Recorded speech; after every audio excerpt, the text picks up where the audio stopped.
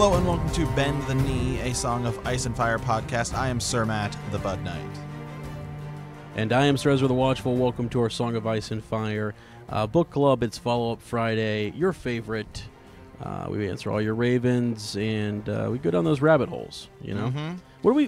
Didn't we change it up? It's not rabbit holes anymore. We're going down, we're chasing cats, right? Yeah, we're chasing cats. You know, that seems to be what we do. That's what Arya's doing right now. And, you know, we had some trivia about cats the other week, and we got some theories about cats. And, yeah. You know what? Cats also lead us back to Lady Stoneheart. So they do. Sometimes the cats, you know, are in the canal. So I don't know, you know, That's just chasing cats. Are they in the cradle? They could be. Are the cats in the cradle? Cats in the cradle. And the silver spoon, okay? What's going on? I don't know. So, all right. Well, Sir Ezra, how are you doing today? Oh, man. Doing okay. I'm a little tired, but I'm actually okay. I mean, I get new jolt of energy looking at some of the ravens we've got, and had some cool comments in the Facebook group, and you know, different people. I actually had a really interesting comment on Patreon, and so yeah, just I don't know, feeling ready to go, man. So good. How about you? Hey, man, I'm good. Did you get that workout in? I did. I just got back from the gym. You know, I've been training. You know, Ice and Fire Con is ever approaching us next year, and just getting ready. Yep. You know, I mean, I don't know. I'm just saying. I like to have the arms ready, men at arms. Yeah. You know, you never know when you run across Order of the Green Hand in the streets. I don't know. Hey, that's true. That is true. I don't know. So hey, lifting tip of the day though. Sir Matt will tell you that the old-fashioned leg press, guys. Mm-hmm. That'll do you some good. Yeah, I like to start. Sometimes I like to start with leg press. You know, the biggest muscle group. You know, get the testosterone flowing.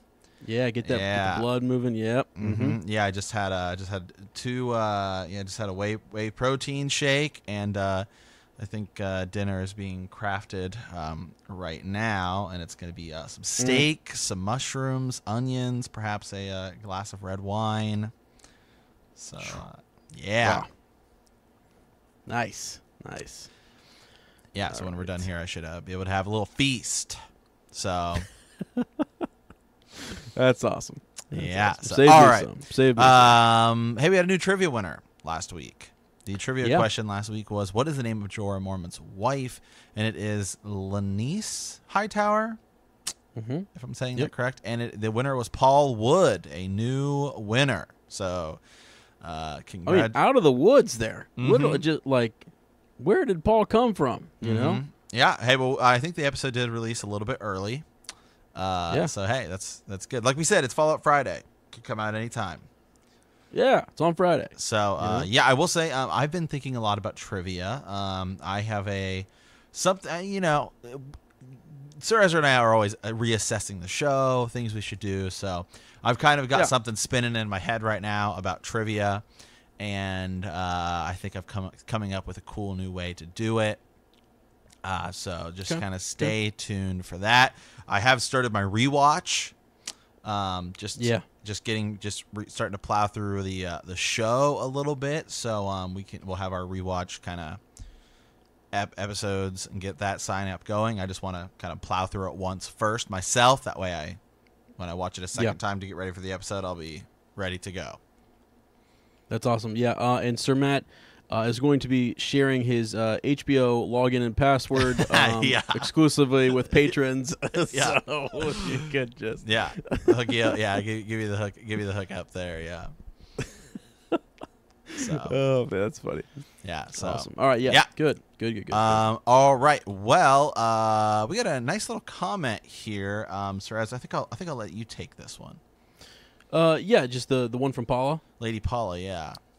Yeah, we kind of mentioned this last week, and I dwelled on it, and I thought more about it, and I kind of like the idea of folks who are. We've been thinking about adding other tiers. You know, we've looked at other podcasts where it's like, you know, creating a tier in which you have sworn swords, or we've got Kingsguard, you know, Queensguard, all that stuff. Yeah, and kind of I really do like the way History of Westeros kind of has those titles, and I think it's pretty neat. So, if people were interested in joining, our Kingsguard or being Sworn Swords and things like that, we could make tiers in which we could have those levels, and they don't have to be even. They don't even have to be more like expensive necessarily. Right. It's just sort of like, you pick the reward. They could all be $10. They could be 11, 12, right, whatever. Yeah. And yeah, nothing like super crazy, but you could kind of pick the type of rewards that you want, because some people, for example, like Lady Paula, I don't know, some people are like, the shirt, cool, whatever, not as interested. I want to hear those extra episodes, on Patreon. Some people are kind of like, I would really just like for you to go down a rabbit hole on my theory, do some research, put it at the front of the show, make it the first Raven that you guys do, and I'm willing to, pony out a little bit more for that. So yeah. I kind of thought, because we don't know really. This is all big evolution here at Bend the Knee, and we get more new listeners every single day, and they bring in different ideas, and so it's fantastic. I mean, literally every single day we've got new people hitting us up in the Gmail or in the Facebook group, and it's just fantastic. So I kind of thought, if you guys have ideas like that and different types of rewards that you'd like to see or more access to the show, let us know. I mean, we can't honor everything, but if it's something that's kind of neat that we could create as an option, I'd love to do it. So right. Well, something I was thinking about, and this kind of going off. So when I was talking about trivia just a minute ago, this is just total idea here, Sir Ezra. I haven't even told Sir Ezra this yet. No, I have no idea. I was just thinking about this while I was on the treadmill at the gym. Is we did that Dragon Egg contest, and one of the nice things about having the Patreon is it allows us to kind of do these contest where we can buy stuff and then ship it out to people. And I've been kind of thinking with trivia, maybe we did that Dragon Egg, maybe we could do something like that, same thing with trivia, and then we do like a giveaway, maybe like a monthly giveaway or something. That way it opens up to more people. All you got to do is answer the trivia question, and then you're entered. Kind of the way we did with the Dragon Egg, except we had to find something in the show, right. But in this we could just do it with trivia or something. So I don't know, just something I'm kind of tossing around, and so it's not first come first serve. It's sort of right, because sometimes I think we run into that problem with trivia, and we've talked about it before. Is that the show comes out at a set time, so it kind of excludes people who get up early, still asleep. Or whatever. And so I trying to find a way that everyone kind of has an opportunity.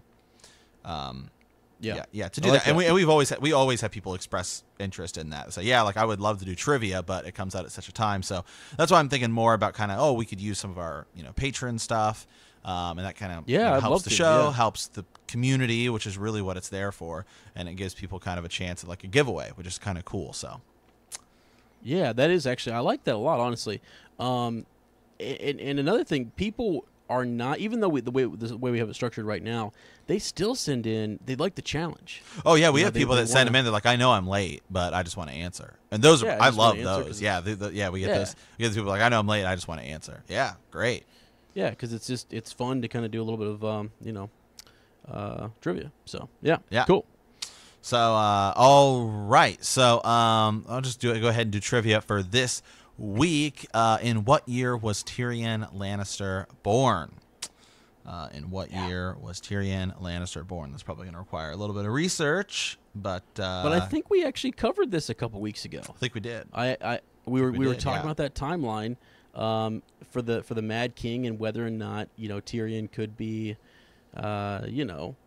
his related to etc. And so if you were listening to that Maester study, it's actually the answer's there. But if you need to just go look it up too. But I mean, it's definitely been talked about recently. So. Yeah, and one other little piece of news I think we'd like to share is that our Hedge Knight Black Council, first part of the Dunk and Egg series, has been recorded. We record the show early, so we don't know exactly if it'll be up by then, but it has been recorded, and we'll be getting that to you guys. I'd say it's up. We'll say it's up. We'll be ambitious. I think I actually have to still upload my audio first, so I'll make sure to get that tonight. Just make sure that we that we get it done. So right now it's on Sir Matt to share pay the taxes. Make sure that They get into the Iron Bank, known as our Dropbox. Nice, yeah. Yeah, we had to quit. We had to quit using Google Drive because it was too annoying. It's bad. Sorry, It's a piece of junk. it's a piece of junk. I mean, sorry, Google. I mean, it works for everything else. For some reason, big audio files, it just doesn't. Doesn't work. So we switched to Dropbox, and it seems to be working quite well. So. Yeah. Yep. All right. Well, we can go ahead and dive in here to some Ravens. I'll read this one. I actually responded here. Yeah.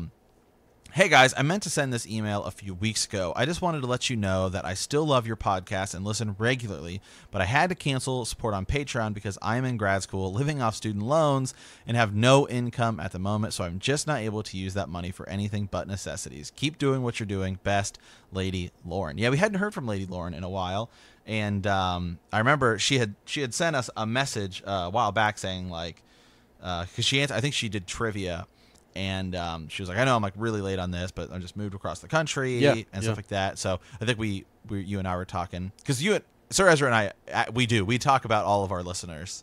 Oh gosh, all the time. I was like, have we heard from that person in a while? Yeah, I don't know. I haven't seen him in the group. I'll tell you right now, it was almost like a Lyanna Stark situation. I about called every banner we had to go find Lady Lauren. Yeah, and like, Lady Lauren was one we were talking about. Like I haven't heard. Yeah, we haven't heard from her in a while. So. Yeah, I messaged her back and I told her to, I've been there. Sir Ezra's there right now, going back to school. Penny pinching. That's right. No kidding. Crazy. Trying to find yourself a new keep. And that's right. You got a penny pinch, man. Those down payments, every penny helps. Yeah. So, we've all been there before.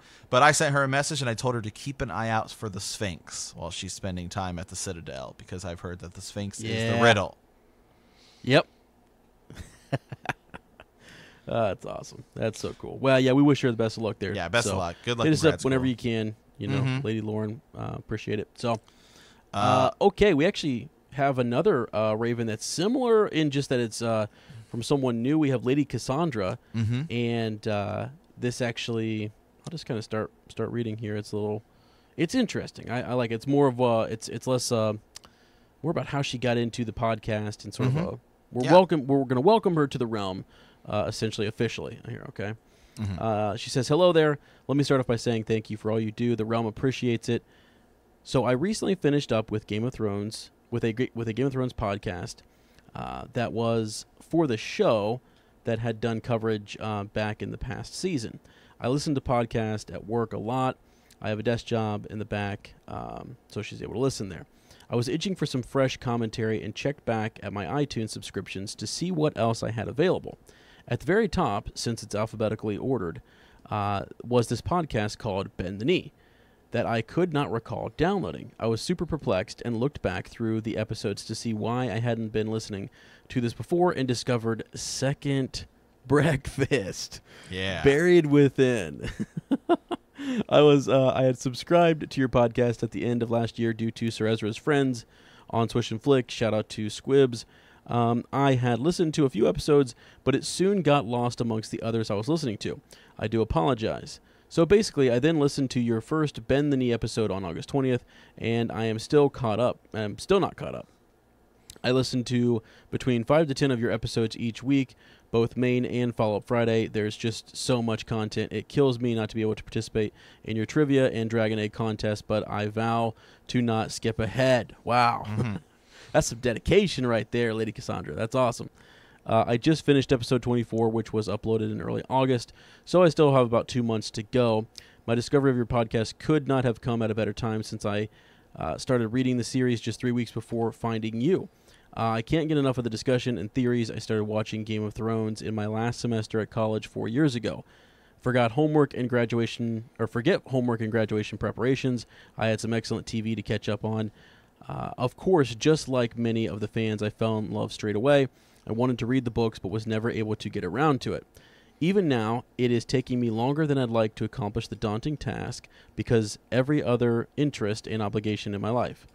In addition to my day job and working one night a week at my parents' pizza place, my time is eaten up by crocheting, knitting, and other crafts, planning my wedding, and looking for a house. watching other great TV shows, movies, playing Lego, Harry Potter. Sorry, I'm behind the times. Decorating the pizza shop for Halloween, and spending time with my 5 nephews. With all that said, please let me properly introduce myself. Greetings, good sirs. My name is Lady Cassandra of House I think it's Zona. Mm-hmm. I think. I live in the small town of Bloomfield on the east coast of Westeros. That's awesome. Almost exactly equidistance between the God's Eye and Dragonstone. Wow. Mm-hmm. House Zana is very small but extremely loyal to the Targaryens. Holy smokes. My family acquired its lordship a couple hundred years ago when one of the ancestors saved several of the Targaryen family members from drowning in the sea between the coast and Dragonstone. Holy smoke! That's a bag. This is cool. Some serious dedication. This reminds me of Lord Adam Parker's, Yeah. kind of, let's see. We will never betray our rightful kings and queens and quietly await the day of their return. We are often forgotten by the rest of Westeros, which is fine since we like to do our own thing. My family is unique in that we trace our lineage through the female line, since this is the only way to prove the child is one of the Zoana family blood. Both our lord and lady govern the town with equal power, depending on some individual personalities. In the words of House Zoana, I think I'm saying that right. Zana? Mm-hmm. Yeah. Okay. In the words of House Zana, man maketh the city, but woman maketh the man. Nice. That's cool. Mm-hmm. That's cool. And then we get the free pizza. That's pretty great, too. Oh, yeah. I'm sorry. Yeah.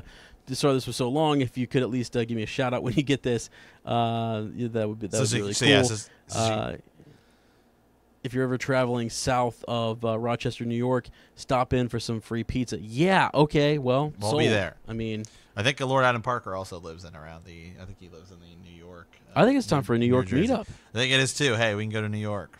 I'm down. I mean, I've been there. Sir Matt went west. It's time for him to come back east. It's true. I'll go to New York. He just got out there, but whatever. So, I'm down. Hey, always down for some free pizza. So, yeah. That's awesome. Yes. All right. Well, hey, thank you, Lady Cassandra. We really appreciate it. Yeah, really. I always love when people put in some serious dedication in their origin stories. Yeah, if we butchered that house name, let us know. Sorry, that's what we do. Yeah, we probably did. It's what we do. Okay? Yeah. We're hedge knights. Mm-hmm. Come on, Yeah. We're not. So, okay. We have one here. Greetings, sirs. I have listened to your podcast for a while now and have a question and 2 things I noticed. Bloodraven and Maester Aemon both traveled to the wall. One has 1,000 eyes in one, and the other is blind. One stayed on the wall and lost his sights, while the other went beyond the wall and saw everything. I just liked the contrast between the two. And then I believe this is his question, right? Mm-hmm. Okay. Yep. King's blood does nothing. All the blood magic performed by the Red Woman is done with Targaryen lineages. But does this mean resurrection is done? Excuse me. Yeah, resurrection is done without magic blood, because Lord Dondarrion is no descendant, right? Greetings from the Netherlands, Hodor, the champions of the fighting pits. Yes. Yeah. That's awesome. Yeah, so first of all, let's talk about the Maester Aemon Bloodraven thing. That is actually a interesting kind of comparison. Right. Is that both those Targaryens go up there, and that is kind of the differences that happens between them. And oh man, in Gur fashion, I don't know how it's all going to work out, but every time Maester Aemon speaks and talks about something, I think we need to go back and look at all the different times where he was talking to Jon and Mm-hmm. sharing information and guidance.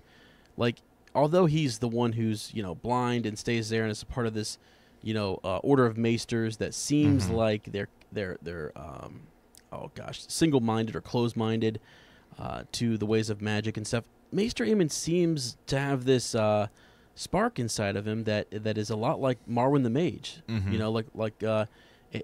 In that he believes in some of those higher mysteries. Right. Well, You know? I wonder, and we don't know because we haven't run into many of them, but if that is something that we see from maesters that are at the wall, because, like, remember, the maesters in the South seem to kind of dismiss, right, like in the show, right, when Sam is telling them about, like they just kind of dismiss the idea of like White Walkers and all that kind of stuff, whereas the maesters at the wall are the ones that kind of know it, and then they're also like, okay, all about it. Like they're like, yeah, there's definitely some truth because we see it up here. And then you have Qyburn, who is another maester who seems like he gets kind of viewed as like in the dark arts. Right. So yeah, I mean, I wonder if it's more is kind of less of the order of maesters and more of the city, like the citadel, and just kind of like the old town and maybe the way that town kind of thinks. Yeah, that honestly could be because they often kind of talk about. I think it's Marwyn, who talks about the idea that Maester Aemon should be almost considered like the high, like back at the Citadel. Oh gosh, like what's his name? The highest maester, whatever. Can't think of it right now, the title. But it's because he's been stuck out there at the wall. They almost think he's changed or jaded. And also they were worried about the Targaryen piece. They wanted everyone to forget him out there. But I don't know. I think that the proximity, depending on where you go. I mean, if you're over with I don't want to say the Ironborn. Do the Ironborn have they have a maester, don't they? I'm pretty sure they do. Yeah, I think they do. Yeah. But so, anyways, if you're over there and you hear legends or you hear different rumors about a drowned god and stuff, and you see bits and pieces of evidence, and you see a whole culture of people worshiping this thing, that came from somewhere. You know what I mean?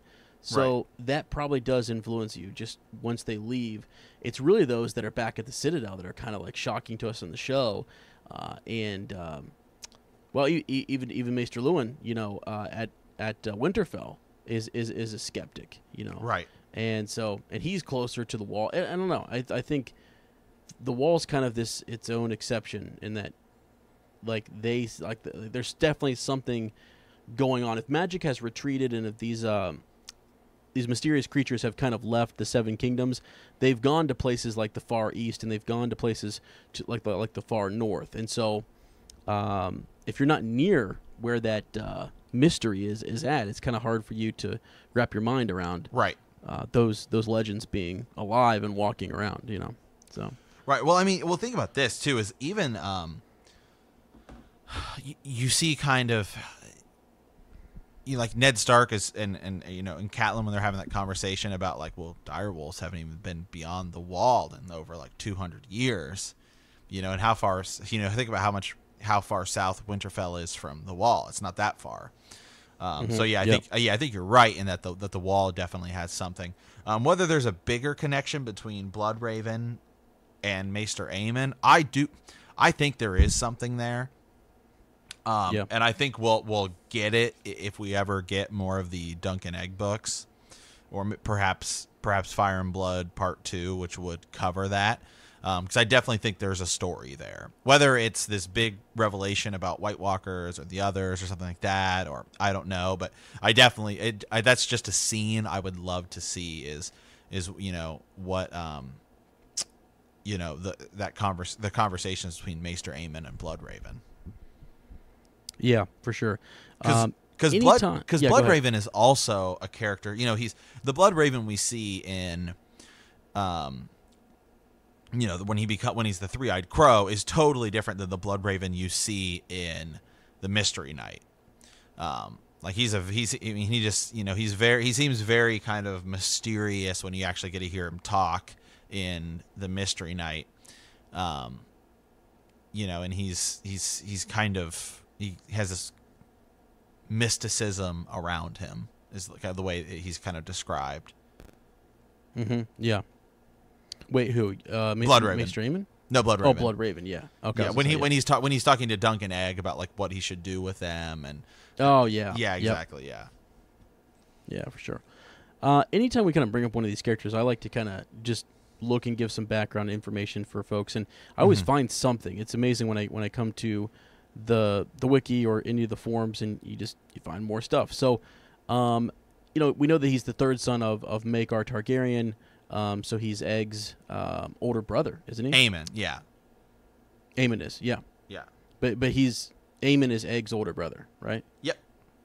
Yeah, okay. So King Maekar the first there, his wife is actually Diana Dane. So that is Maekar's wife. So in just looking at who his mother would be, he's related to the Danes, which I thought was really kind of cool, you know? So there's that. And you just I was looking over some of those other connections, like who might he be either related to or interested in, etc. So, yeah. I don't know. He's a cool character. There's a lot of neat stuff. Like, Jon is still pondering, you know, Aemon's advice, which is, you know, kill the boy and let the man be born. Right. He's that's still, that's playing throughout his inner monologue. In Dance with Dragons. Right. So he's still trying to figure that out. So, unfortunately, he dies of a chill at the age of 102, which is crazy, right? So. But you know what? Hold on a second. Hold on a second. I mean, people are getting raised left and right. You know? It's true. And he would have king's blood. So, you know what I'm saying? I mean, if Lady Stoneheart can come back, I mean, it's possible. You know, bring this guy back. That's not even a rabbit hole. I don't even know what that is. But I just kind of thought of it because there's all these images of him on the wiki standing out on the ship, you know, with Sam, talking to Sam, kind of, you know, just about things to come, you know, while he's there aboard. I think he's on the Cinnamon Wind, I think. Yep. So, yeah. But anyways, I mean, because his body, it says that his body is stored, you know, on the Cinnamon Wind. Right, and remember, is that he would be cremated. He wouldn't be buried. Well, unless they kind of, once you join the Night's Watch, you kind of get rid of that. Because, you know, there's been long tradition that the Targaryens would be cremated.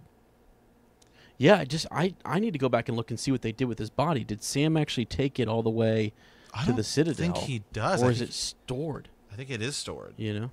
I think Sam might even pay someone to take it back to the Citadel. So, I don't know. I just thought that's you know, something I never thought about.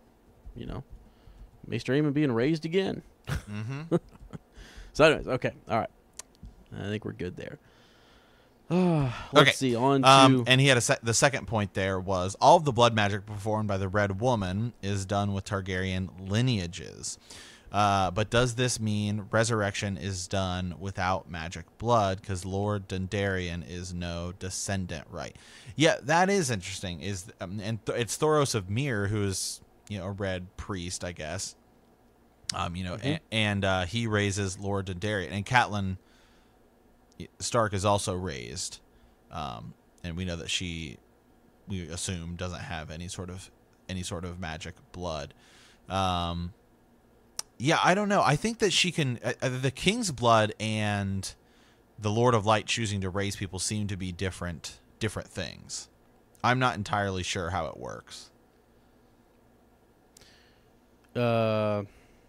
Yeah. Well, the whole bit with King's blood. Again, we have to take Melisandre at her word, right? I mean, that's what she's saying has power. But really, if that's the case, then, you know, what's a king? You know, who's a king? From where? Right, does it matter? Because does Mance Rayder have King's blood?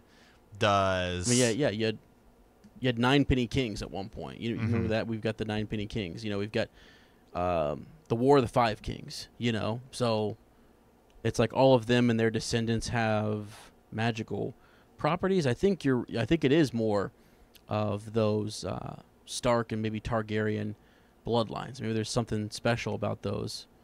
You know, I don't know. Kind of tough because it's just the idea that you're king, and that you win the crown for a day or two, all of a sudden your blood turns to magical. I don't know. Yeah, it's Right. Yeah. I actually found something here I want to read here. This is from somebody simply called Hedge Knight on the A Song of Ice and Fire wiki. good. The forum, the Song of Ice and Fire forum here. Let me see here. What exactly is the power in King's blood? Burning King's blood creates magic. He has 4 points here, or she does. Excuse me. This is what Mel believes. This is not what I believe. Just about every Targaryen king in the last 300 years were burned. Aerion burned himself to death. That's Aerion Brightflame. Right. As we know, not a single time did it create a miracle. That's 300 years of burning King's blood, and nothing of note took place other than make a lot of smoke. Evidence does not support this theory. Someone with King's blood can perform miracles if they know the right spells and rituals. Aegon V, had all the ingredients. He had a large fire. He even sacrificed himself, meaning that potentially, we don't know exactly what happens at the tragedy at Summerhall, but and many other with King's blood. Rhaegar was born close to this time. Summerhall went down, but was he conceived 9 months before? But he was conceived 9 months before. Is that a miracle? It sounds rather weak to me. Very underwhelming and not worth the trouble, considering the baby would have come out anyway. Daenerys had all the ingredients, and the stone eggs hatched into dragons. We know for sure that Daenerys has King's blood, and she performed the funeral ceremony. So there is kind of some support for that. Yeah. They go on some other things here. They actually even reference Order of the Green Hand, so I'm just going to skip over that. And just messing. And he said and talk about the red comet. Maybe the red comet is something else there's a lot of magical pieces, and unfortunately we still don't know, exactly what they, where they play, which is actually still, I think, actually kind of the cool thing about the fact that Winds of Winter hasn't come out, because, we're close to the end. So we're at this kind of sweet spot where we can make some really kind of great predictions, and we don't know exactly how everything's going to go. But I kind of am in the belief that it's more power through the gods. I don't think that it has to be kind of specific rituals, because it seems like in the World of Ice and Fire we talked about how on Skagos they're still doing human sacrifices through the Weirwoods, but I don't know that the Weirwoods still need that. Maybe that's just something that they did back in the day. I don't know. Right. Well, and it's also, it really is, it's a broader thing here. I think it's just blood magic. Right. Like oftentimes we say King's blood or blood of the Targaryens or whatever. I think these people are just more, they're practicing King's blood. Sometimes I think, in blood magic, and the idea that you want to use a king's blood or someone, I think that's just you deciding, like, I want that person to die for some other reason. You know what I'm saying? Like, let's pick this person because they're a nuisance. Like, for example, Melisandre, one of the people she sacrifices is he's a Florent. He's Lord Florent. Alistair Florent, I think. And it's to gain, she does that to kind of gain favorable winds on the voyage north as they head to the Wall. And part of that was, just I think it was to get him out of the way too. It was sort of like he was someone who she didn't want, bothering or speaking out against her anymore. So, yeah, I don't know. Well, the only I think the power in the blood, right? That kind of a thing. Like, we know that there's definitely power through the, like, Valyrian kind of bloodline that results in being able to tame / ride dragons, and then also that power we presume in kind of the Stark bloodline with the wolves. Yeah, for sure. Yeah, I don't know. Yeah, good Raven there. Okay, I'm gonna skip over here to Brown Ben Zaza is back once again, saying Sophie Turner has said that at the end of season 8 / the series, fans will be divided. I strongly believe that Dany will die. Could be from childbirth, which is kind of cliche, but I think she dies in the most tragic way possible, and it is Jon Snow killing her to create Lightbringer. I will lose my shit if this is if that happens. This is show specific, by the way. I would love to hear y'all's opinions on whether Jon/Dany or both survive. Yeah, this is something we've talked about every now and then. And honestly, every time, the more I read the series, the more I rewatch the show, I go back and forth all the time on it. Yeah. This is fun to speculate on. It is. It's a lot of fun. It's a lot of fun to speculate on. Yeah. What are you thinking there, Sir Matt? What do you think? I think right now where I'm leaning is that I do like the idea of Jon killing Daenerys to create Lightbringer. I think that would be cool. I think that would be, and then perhaps Jon also dies in the battle, and then the throne goes to someone like Renly or not Renly, Gendry. Gendry. Okay. Yeah. So I think that where I'm at is one of two things is going to happen. I think that, this could be in the books too, kind of. I think that the Azor Ahai character will be someone not like in the main kind of three, like it's not going to be Dany or Jon or somebody. It's going to be somebody like Jaime or the Hound. And then like one of the big characters sits the Iron Throne at the end, or vice versa, like a minor kind of, I don't want to say minor character, like Sansa isn't a minor character, but just not somebody that's like obvious, like Jon, Daenerys, or Tyrion, like who I kind of consider the big three. Yeah. Right. So I think like one of them sits the Iron Throne, and then like Jon is Azor Ahai Lightbringer. I think that it's going to be one of those things. I do not see like Jon Snow having Lightbringer and sitting the Iron Throne when it's all said and done, or Daenerys, either vice versa. So neither of them are sitting on the Iron Throne. Well, I think it's possible that one of them does. I'm saying. Yeah. But if that's the case, then I do not think Jon is also Azor Ahai. Gotcha. I don't think Azor. that Jon. Right. Yeah. I think it's going to be, if Jon sits the Iron Throne, then Azor Ahai is going to be like Jaime. Right. I don't think that Jon is going to be both. Okay, gotcha. That makes sense. Okay. Yeah. So let's see. Was that Brown Ben was saying that strongly believes that Jon is going to plunge that sword into Dany's heart. Mm-hmm. That is, I mean, in keeping with fashion with the things that we've seen in Game of Thrones, like, yeah, that actually fits. It does. It actually is something that totally fits and will and can totally work. Mm-hmm. Do I think that's going to happen? Gosh, I don't know. It's almost like it's so weird to think that you want to have like a nice, happy, resolute ending to this, because like that's what we think. That's me, at least myself. I read a lot of high fantasy stuff, and you're always like, cool, good guy wins at the end, and we're all good, and we're all safe and stuff. But like that is not how this is going to end. Right. It is not going to end in that happy, with a bow on top type of. Way. No, I don't think that at all. Yeah. Yeah. So it's sort of like, could I see that happening? Absolutely, I could see that happening. So I'm not going to shoot that down. Do I think that he's going to kill Dany or Jon? Wow, that's because he's already killed Jon. Yes, and he has.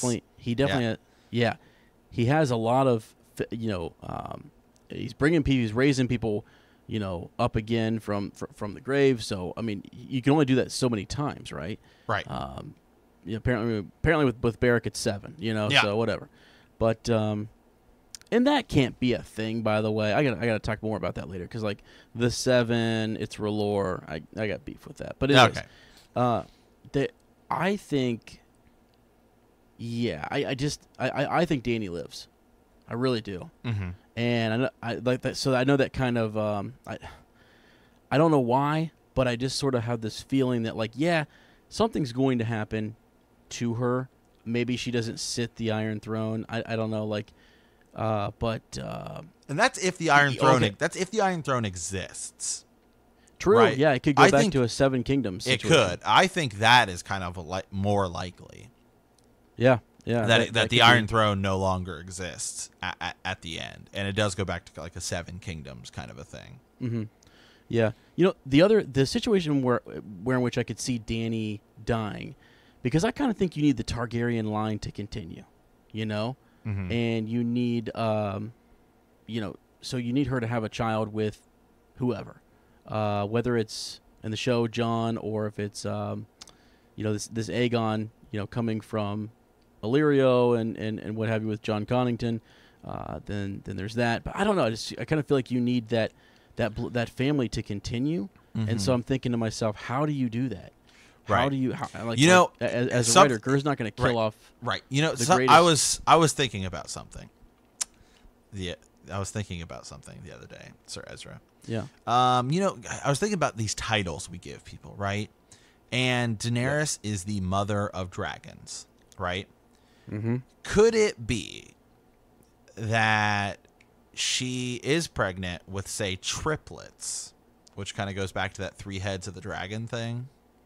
And it would be kind of bringing back the Targaryen line. Like you're bringing back the strong Targaryen line, and she has 3 kids. Yeah. Yep. I honestly think that there's going to be some type of return, like with the Targaryen family. I don't know who the male in the situation is. I don't know if it's Jon. I don't know if it's someone else. But that's why I feel like there's got to be some secret that's been laid out there that we just really, don't know. I mean, maybe it is Jon, but I don't know. I just feel like she either has to have a child or have those children and then die, or she's going to not die at all. Mm-hmm. And at the end, we're going to see her with the possibility of, sitting the Iron Throne and then possibly, marrying someone else once all of this has been resolved. I kind of like what you said. If she sits the Iron Throne, then Jon Snow is Azor Ahai and saved the 7 Kingdoms, and she gets to sit there, and that was her former love, and then she has to marry and have kids and do her duty, keep the family line going, type of thing. I don't know. So, but again, she's a Targaryen. I mean, can she keep that family name going too? You know what I mean? How do you keep the family, like the Targaryen name, going? I mean, I get that it's just a tradition that basically, that they end up taking the other person's name, but I don't know. So I'm confused, man. I'm baffled. I don't know what to do. I don't know which way to go on that. It's something I rested. It's the first thing I think about when I wake up in the morning. It's the last thing I think about before I go to sleep. Will Dany sit on the Iron Throne? So okay.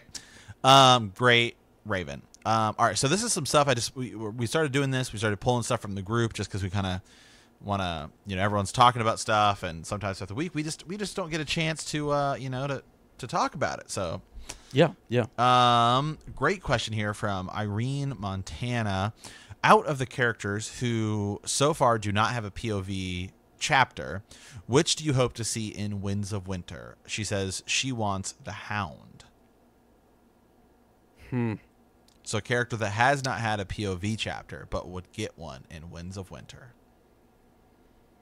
So she wants the Hound, right? So that's kind of where I'm at. Yeah, so I mean that's kind of what we get. Like in the show, we get that when he's at the village, right, with those villagers and things. You get that he's there off on his own. He is the main character that we know. So I actually kind of think we might really get that. Mm-hmm. That actually could be a genuine thing that we get. Mm-hmm. A character who we don't have. That's tough. A character that I think would be great, and it is a character that in the show isn't really like a POV. I mean, character. I mean, is Bronn. Okay. I think Bronn would be a really interesting POV character, especially since I don't really know what's going to happen with him in the show. I kind of see him as somebody that can kind of kill off. Right. But I think that he kind of gets Bronn's a really interesting character because he kind of gets like promoted up and up throughout the about the series, and I think there's a lot we could learn from him in a POV. Yeah, there is actually. Well, and as he gets promoted, he's sort of like less and less willing to take those risks, and he's kind of like, I'm good, you know. Mm-hmm. It's actually, there's a really good kind of theme there, in that like the more you have, the more you gain, the more you have to lose, you know. Mm-hmm. Before, he's just a sellsword willing to, you know, trial by combat, sure, cool, I'm working my way up. Yeah, but now, like, you know, as the show goes on, and then even in the book series, it's like there's less incentive for him to help out, Mm-hmm. you know, Tyrion when he's in, you know, before his trial of combat. So a character that I think is likely is Marjorie Tyrell. I think that is a very likely thing. Especially, I think it would be super cool if she had a POV, and it does go down the same way it goes down in the show, where they blow up the Sept of Baelor when she's in there. I think that would be a very like interesting and a very Gur type of death. Like to see it from her perspective would be pretty cool.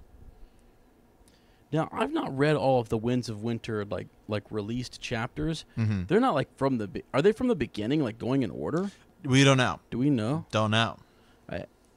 Okay, I know they've been, you know, released, and that's my fault, guys, for not having gone. And I've just held off. I've held out this long that I'm sort of like I'm gonna try not to read them. You know, there's some good stuff from the Dornish there.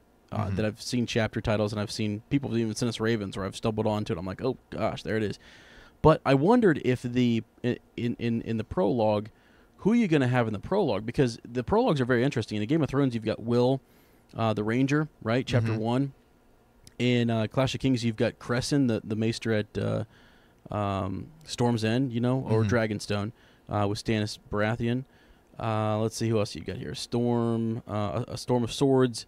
You've got Merritt Frey, the ninth son of Lord Walder Frey. That's interesting. That's in the epilogue, actually. The prologue would be Chet the Steward, you know, of the Night's Watch. So it's just weird. You get like that point of view in those prologue chapters. You got Pate, a novice in the Citadel.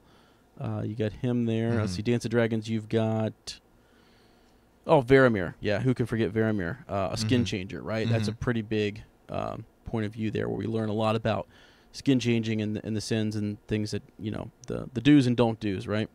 So really, yeah, you could throw in a minor character, or even a brand new character. Seems like what he does there is he tosses in a character we've never met before, right? And we'll never probably meet again, you know, necessarily. Or if we do, it's sort of like I take that back. Like Maester Crescent's you know, we see him in a couple chapters and so on, but it's sort of like, you know, a smaller character. So for me, I mean, there's just no way it's going to happen. But I mean, I want to see, you know, old Beric Dondarrion, you know, chapter starts off and it's just sort of like his eyes are, you know, coming open, and R'hllor's just brought him back again just for the heck of it. You know, that's what I want to see. So, but I really don't know. That's hard. I'd have to go look up a few more characters and kind of see, because you've got situations like where you've got Asha Greyjoy's got, you know, a point of view chapter in A Feast of Crows. The captain of the guard there for Doran Martell, what's his name? Ario Hota. He's like he has this one point of view chapter where he's watching the children. Like John Connington, you know, kind of has. Right. Yep. There you go. So, I don't know. It's kind of neat. If you want to look at the different just type in point of view characters in the wiki, and you can kind of see, you know, Eddard Stark has, what's it say, 15 chapters. Catelyn's got 11. Well, and like cool. It gets kind of weird in the last two books where you start to get like it's like Captain of the Guard chapter and stuff like that, and then you have like Cat of the Canals, which is actually an Arya chapter.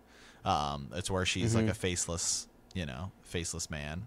So yeah, she's training. Yeah, she's playing someone else, but it's actually an Arya chapter. So. Yep. Yeah, or maybe a Syrio Frel chapter. I'd be down with that too. Wouldn't that be a shocker? yeah. Like Syrio, like Syrio. Like what? What? I mean, who? That'd be crazy. That'd be nuts. That'd be nuts. Everyone would lose their minds. Here's like. Oh yeah. Here's actually a cool one to do if you're looking for like a shorter kind of like just jumping around. Look at someone like Victorian Greyjoy, who has like 2 chapters in A Feast of Crows. And again, as Sir Matt has mentioned, he may be in other chapters, but he has his own point of view chapter that you can basically go check out, and look at. Aaron Greyjoy also has another one. The Greyjoys are kind of a big deal in A Feast for Crows. Get a lot more, intel on them. So there's just 2 chapters you can go read, knock out Victorian Greyjoy in that one, and he's got 2 more in A Dance of Dragons, and you're done. You've read his whole, point of view for the series. 4 chapters, and you're done. So that's kind of cool, actually. And you'd be surprised when I did my Bran my Bran study. He only has like 3 chapters in one book, 4 in another. Not a whole lot, actually. So that's one he's keeping kind of like shrouded in some mystery. We don't get a whole lot. So when we do, it's super impactful. So yeah, there's that. So okay, all right. Want something here from Zachar McAllister, pronouncing that right. Anyone else think Renly Baratheon would have actually made a pretty good king? I'm thinking more of the book Renly than the show Renly. I actually do think Renly would have made a pretty good king. I do think he is like pretty dumb in his claim to try and do it. I mean, although he does amass a pretty large army. I think just because people really like him, but the way I view it is he has no legitimate claim whatsoever, since Stannis is, ahead of him. He just kind of thinks, right. I'd be a good king. But I think in terms of once he actually was on the throne, I do think he would actually be a pretty good king.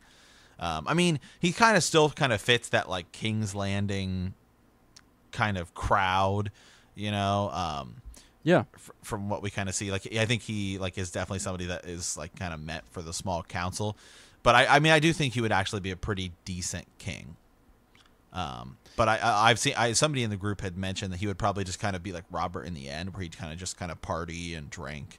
But I mean, Robert actually, even though he was kind of partying and drinking, he did have good advisors, and the realm did have a pretty good, like, prosperous time. Although the iron, the crown's bank, not so much. But if you were living in the realm, everything was pretty good. Right, for sure. And I think a lot of that that stuff was Lannister manipulation, just trying to put the crown in further debt, knowing that then Robert can't do anything. He's kind of stuck. So, but you're right. I mean, yeah, the realm was at peace. I think Renly would have been a good king, actually, I do as too, well. yeah. I mean, I don't know that I think he's a good king in times of peace. I'll put it like that. I don't know if he would have been a great king during times of war. And that's actually what Catelyn Tully kind of, reprimands him for. When she goes to seek out, his aid or Stannis' aid, she's trying to figure out how to, get them either to, come to terms with each other, and that they all should be working together with her son Robb to, fight the Lannisters. She's sort of like, you're out here just kind of playing at war. All these tourneys and all this sort of stuff, it's just sort of like this won't last for much longer. This all seems nice and fun, but eventually, shields are going to break, lances are going to splinter, and all this, bloodshed everywhere. And are you ready for that? He loves the idea of it, but I don't know that he could actually be a commander. You know what I'm saying? Right. It doesn't seem like if he turns it over to the Tyrells, Loras Tyrell, then yeah, sure, you're fine, you're good, and Brienne of Tarth, awesome. But they just seemed to be playing at war there, and she just felt like they weren't ready, or that the men were going to get restless, and that they would sort of catch on that, yeah, this is all kind of, flowers and charades here, and we're really not that committed. We want to play at being king, but I don't know. So he'd been great during once he's there and he's managing stuff and he's helping the realm, maybe even better with managing money, that kind of stuff. He's kind-hearted, so I like the idea of it, and that's also why he was so easily persuaded, is that he felt like, I am a pretty good guy. I think it's okay to say, self-assess yourself and say self-assess yourself, and realize that you're a good person and that you would probably do good things for the realm. And then so he thinks, I'm better than Robert. I can't be any worse than Robert. and I know Stannis is no good, so it's up to me, Mm-hmm. So Yeah. No, I agree. that's a good question, though. Yeah, I like 100%. Okay, one more here from the group, from Daniel Coots. I hope I'm pronouncing that correctly. Which death is I think it's Couts. Couts? Okay. Couts, Which death is the most emotionally devastating to you in the series? If you had to pick one, Eddard Stark is mine. Man. Sir Ezra. Most devastating death. Oh my gosh, man, that is tough. I really liked Rob. Yeah, Like, I'm gonna go. I'm actually gonna go with you too. Rob. Really? Okay. Was the one I was gonna say. And I think a lot of people would say that because that again, what's so devastating about it is that like Eddard Stark his head's taken. It's taken off, and in such a terrible way, and it's just so messed up. And you've got this young wolf who is just, I mean, laying waste to the Lannisters, outsmarting them and doing so awesome. He even hooks up with this like beautiful girl. He's passionately in love with her. It's such a, has all those elements of that high fantasy story type of thing, and then Kurt just brings it crashing down. With the Red Wedding, and it's such a, like, I liked him. He writes the letter to kind of say that he's going to legitimize Jon. Yeah. He's the king in the North. He can do that. And so, I mean, if Aegon the Unworthy can legitimize all those bastards, you better believe that Robb Stark can legitimize his own bastard brother, you know? So, I don't know. That just struck with me. Yeah, and I'm going to say Rob for me, not necessarily that the whole like Red Wedding business, like how it happened, but it was just that at that time, like I hadn't really read the book, so I didn't really know how it was going to go. And I was just kind of seeing it, and I was like, oh, okay, wow. Like I can see this being like, the next big thing, right? It's going to be like Rob is going to go like fight Joffrey. And then, like 2 episodes later, Joffrey's dead. And it's like, whoa, like Joffrey dies like so early in, the next season or next book. That I was just like, wow, okay. That was when I really knew that, okay, it's all open, from here. So no one's safe. Yeah. Mm-hmm. Yeah. So do you have an, go ahead. Do you have an honorable mention, like someone who comes in second? Because Rob is kind of a, I think he's probably a lot of people's, like Eddard Starks. I think you could kind of see coming. In the show, although I still would like to argue that he's not dead, but for me, Stannis Baratheon. Okay, yeah. Because I just really like Stannis as a character a lot, and his death in the show for me, where it's just kind of like he's just Stannis is like somebody who Stannis actually deserves to be king. He is like, by the letter of the law, the actual king, and when he dies, he's just like so beaten down, and like he's like lost everything. He lost his daughter trying to do it. He's just lost like his army to Ramsay Bolton, and so it's just like, wow, I don't know. I don't know what it is about that death, but I was just always like, that one really hits me, just kind of.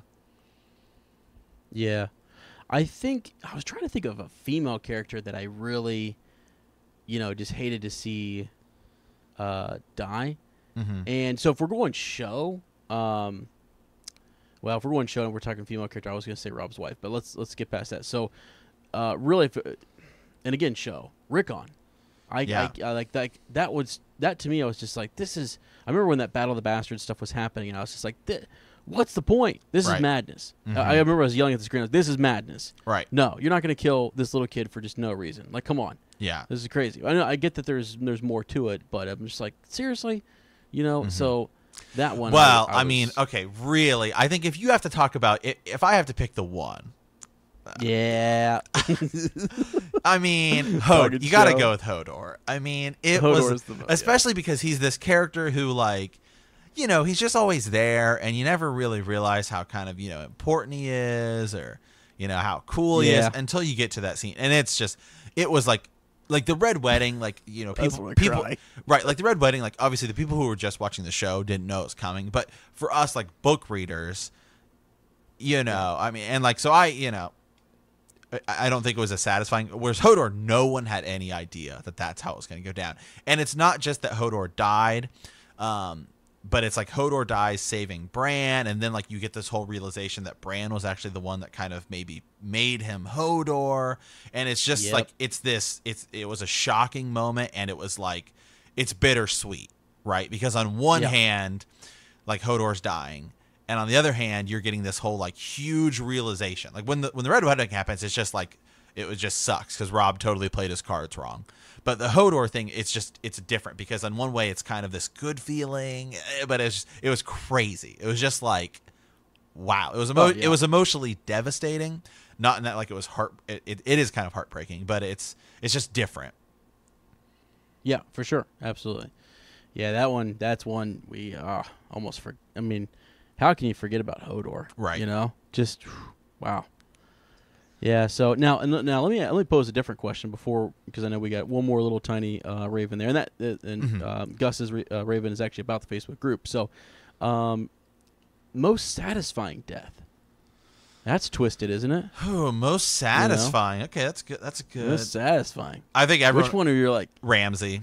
Yeah. Ramsay Bolton or Ramsay. Wow. Ramsay Snow, because it's Jon. It's like Jon killing him. Yeah. I was way more emotionally satisfied with that. And you and I have talked about it. This is actually kind of our interesting story. It is also like when we watched it, we were watching it live, and it was the same night that the Cleveland Cavaliers and LeBron James won a title, like in Cleveland. We're both from Ohio. And so we were kind of like we can't like skip Game of Thrones, but like we knew this was going on. It was like Game 7 and they were coming back. So like those two things are always kind of going to be like tied together.